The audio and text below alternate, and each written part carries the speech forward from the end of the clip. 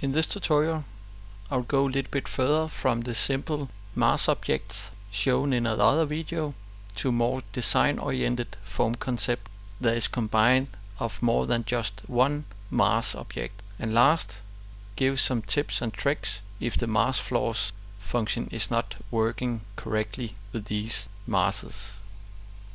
First of all, you will always create more than just one concept, and instead of having all these different concepts in different files, with Vasari you have the option of having different design concepts within the same file. Therefore, I always use design options for the different form concepts. If you want to take the step further, going more into designing the object so it's not only simple masses, something like this. Let's say we have a concept with some kind of round shape on a plinth with an atrium penetrating through this cylinder shape and another shape defining the entrance of this proposal. This is made of 1, 2 and 3 mass objects. To show how this can be done, I go to Model, create a new mass. In this case I want to make a cylinder, so I choose circle. Make sure I'm drawing on a work plane level 2 because it's a lifted one, and sometimes it's easier to draw from the top, and then specify a radius for this building. And we can see what's going on over here in this view, so we can see if we create the same. Then I can say this one should be extruded. I can just pull in the shape panel, and maybe I want to have it going up to level 5 using a line in this way. Maybe lock it. If I change the level height, then it will follow. And then I will create another family for creating this atrium. I'll just finish this one, create a new mass, top view again, create a circle and give this atrium a radius as well, something like this. And in the same way I want to extrude it by taking in the shape panel, and this one should be a little bit higher than the other cylinder, something like this. Finish this one as well, create a third one to make this entrance part, create mass, go to a top view. This time I want to create it by a center end arc, something like this, and then use simple lines to create into the center or core of this shape. And all the time I'm aware of which work plane I'm modeling on.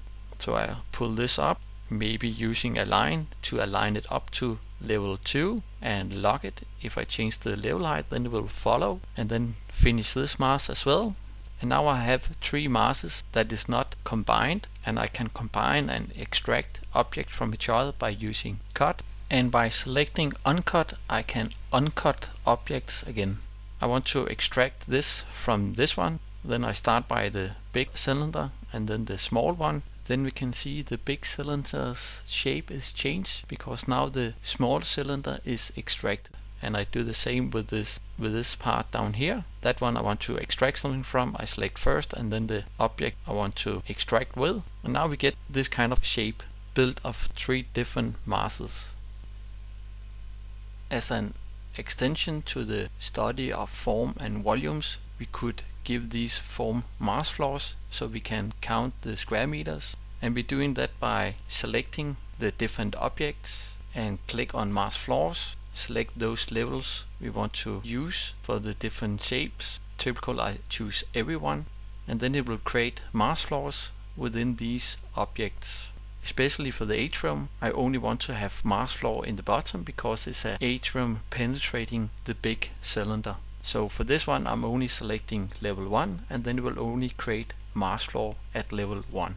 Here I have opened up a schedule window showing mass floors, and if we look more closely on the schedule under mass family, in this case called mass name, we can see there is 3 different kind of mass families, and that is these 3 different ones we have. So mass 29, that's the big cylinder. We can also see it have square meters on 2, 3 and 4 and 5 level, and for the atrium that is only for level 1, and for the entrance part here, mass 31, there is also only 1 level. And last, when it's created into mass floors, it's automatically created as a zone model for energy analysis.